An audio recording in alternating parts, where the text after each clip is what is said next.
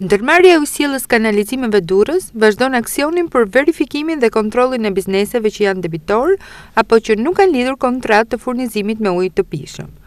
Në 3 javët e para, grupet në terren e kanë kaluar shifrën e 1000 kontrolleve.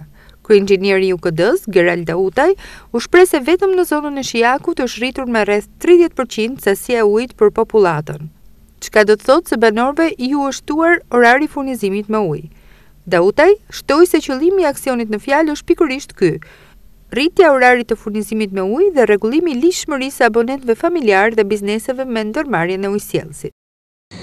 Në aksionin që kemi nisur që nga fillimi në zonë nga ura e Gjollës deri në Shijak, vetëm në këtë zonë, falë ndërprerjeve të lidhjeve të palishme, kallëzimeve penale, ndërgjegjësimit të pagesave të faturave të papaguara, kjo zonë tashmë mund të themi që ka rritur arktimet në mënyrë të ndjeshme, por dhe kemi një rritje me 30% të sasisë së ujit të depozituar në depën e Shilorës, që jep një impakt direkt për zonën e Shijakut në furnizimin me ujë.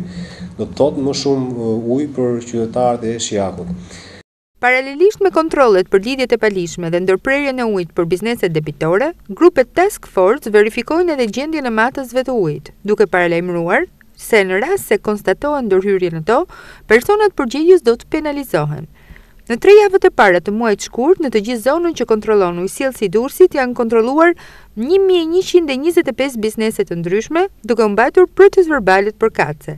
Janë gjetur 12 lidhje të palishme, duke u bërë denoncimet për pronarët e tyre, si dhe është ndërprerur ujë për 204 biznese debitor. Për të njëjtën periudhë, në sportelet e ujësjellësit janë realizuar 416 akt marrëveshje, janë hapur 475 kontrata të reja dhe janë instaluar 1370 aparate matës.